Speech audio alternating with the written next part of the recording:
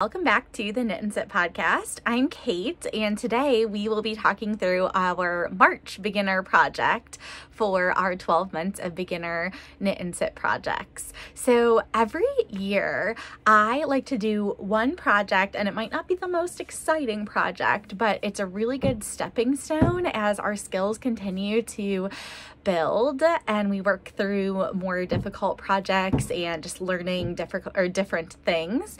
So this project is all about learning the different fabrics that you can make when you're knitting. So at its very base, knitting is loops going into loops to make a fabric. And so that's pretty cool. If you think about it, you're actually making a fabric.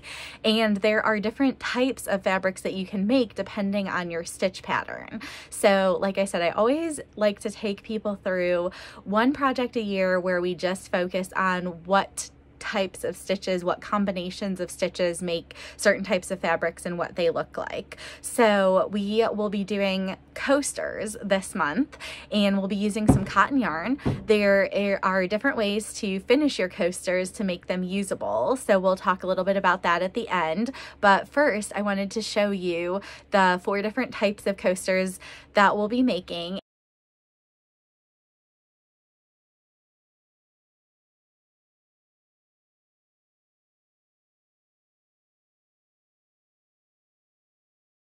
So for this project, we'll be using either Rowan hand knit cotton or a cotton bamboo mix that I carry from Omi Fibers.